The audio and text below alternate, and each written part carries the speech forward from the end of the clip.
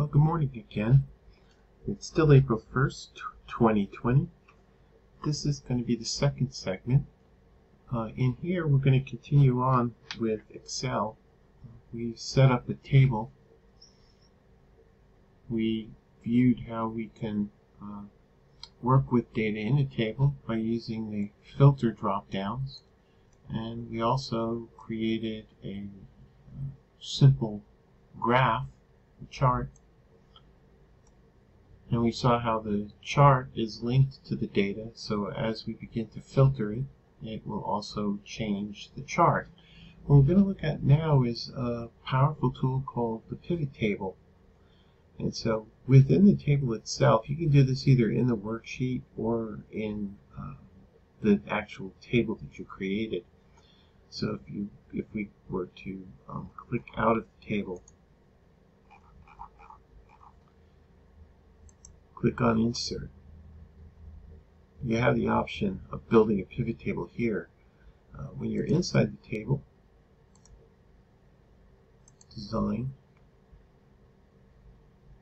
we can take a look at what the design options are, and we can summarize information with a pivot table. So you have that option here. So I'm going to go ahead and click on that.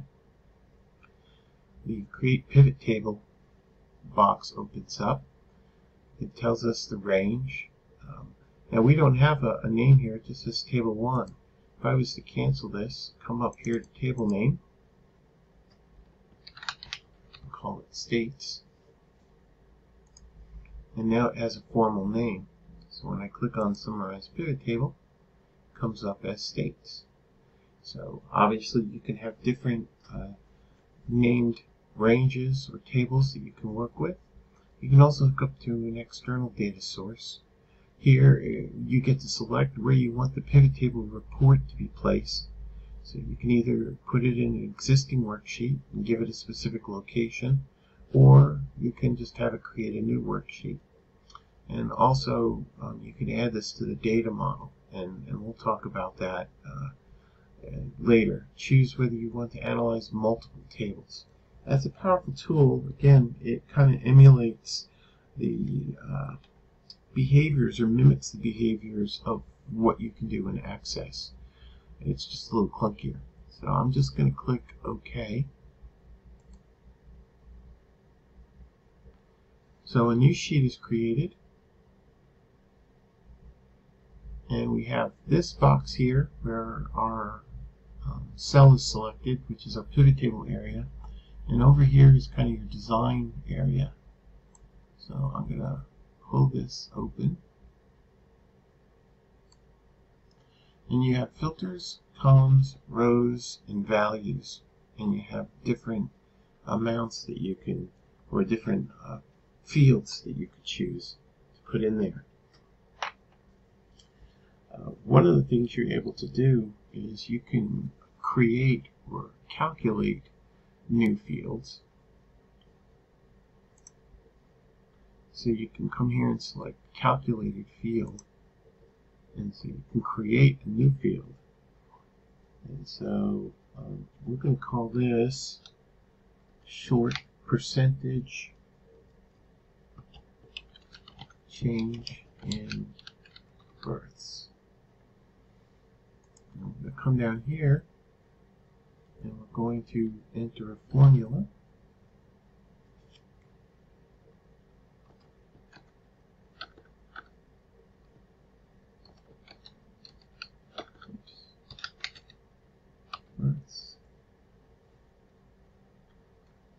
I want to use all caps. 2015 minus births 2010, close parentheses, and then divide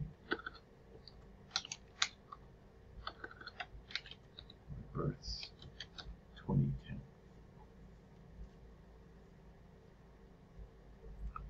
And then click OK. Alright, so now we've got a calculated field. And what we can do is we can come over here and select division.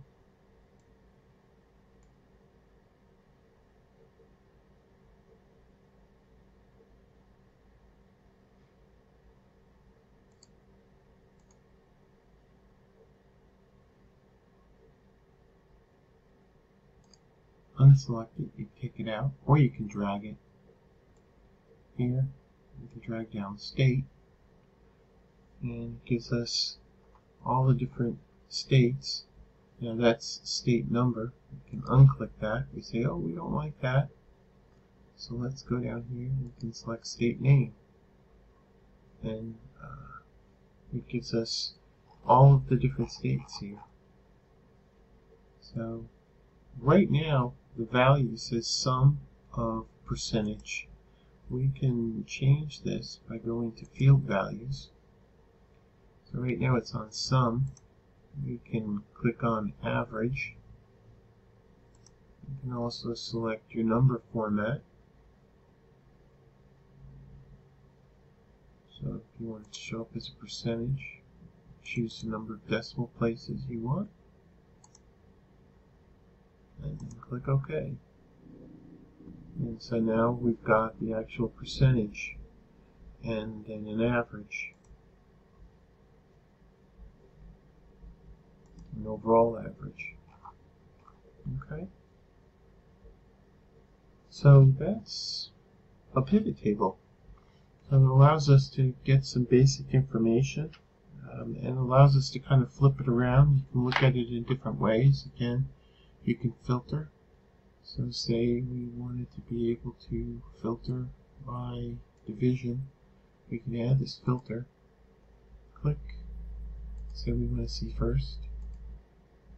And now we have a pivot table for just the data that's related to the first division. Okay, so again, this is just another way to view data. You still have the same options as far as creating charts and all, but there's another interesting feature here. I'm going to go ahead and pull division out and put it back up here. One of the things you're able to do is add something called a slicer. And the slicer is pretty cool.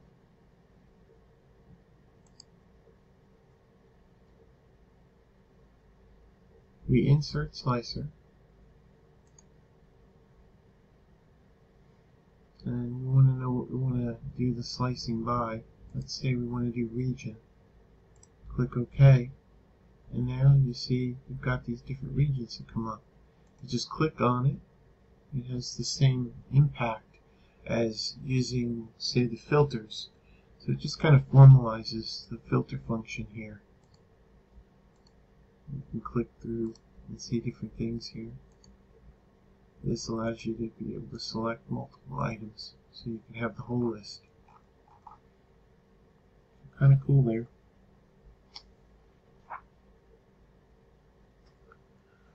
The other thing you're able to do, of course, is you can create pivot charts.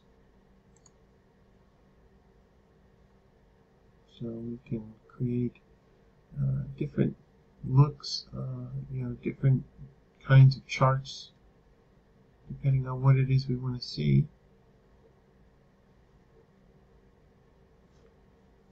And so let's take a look. We've got line charts, we've got histograms, we've got columns.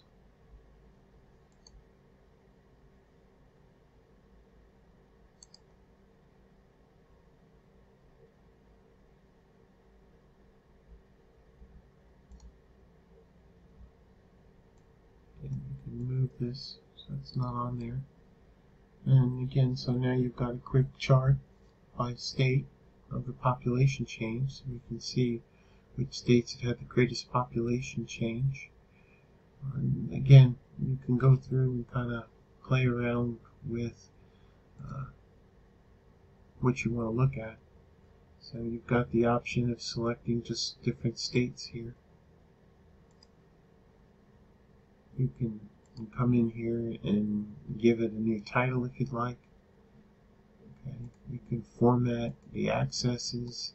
So here we have options to be able to come in and do some formatting. And so again, first we saw you can work with data in Excel in just the typical, here's our range of data, and you can work with it as a range. We've seen where you could take it and turn it into a basic table and work with the filters in the table to create charts and graphs. You can also provide totals, averages, and other functions. Here we can insert it as a pivot table, which gives us another set of options for working with this particular set of data. Next, we're going to take on something else called the Power Pivot and show you what the possibilities are there. Now, Power Pivot, we'll have to take a look at how to install that. I'll kind of walk you through those steps. At any rate, that's just the power of the pivot table.